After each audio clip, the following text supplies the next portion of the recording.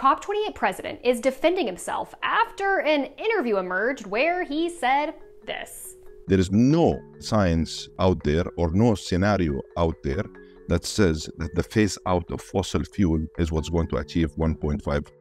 To be clear, pretty much every major climate report that's come out in the last few years has found the best ways to reduce emissions and avoid the worst impacts of climate change is to phase out fossil fuels. And scenarios that are in line with the Paris Agreement targets require a deep reduction in the use of fossil fuels immediately. After being asked about the statement, Al Jaber clarified his stance by saying, "One statement taken out of context with misrepresentation and misinterpretation that gets maximum coverage. That everything this presidency has been working on, continues to work on, is focused on and centered around the science."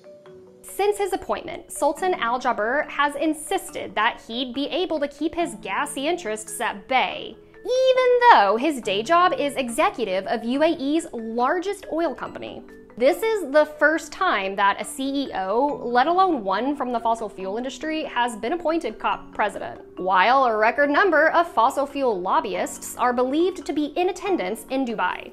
And this is just the latest in a series of controversies that have plagued the conference since it was announced it would be held in the oil-rich United Arab Emirates, who is reportedly using COP28 to make new oil and gas deals around the world, according to new leaked documents obtained by the Center for Climate Reporting and the BBC. These allegations are false, not true, incorrect, and not accurate. And it's an attempt, the work to undermine of the COP28 presidency. But a lot of people aren't buying what he's selling, including former Vice President Al Gore, who accused the UAE and the fossil fuel industry of taking over the event. They have captured the COP process itself now. It's an abuse of the public's right to have confidence in the processes by which the decisions about humanity's future are made.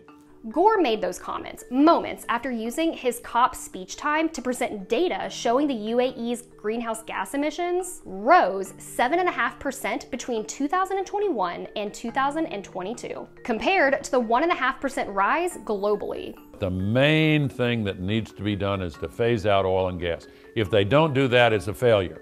If they do it, it's going to be a surprising success. And with a lot of days left and even more negotiations to be had, will anything be done? That remains to be seen.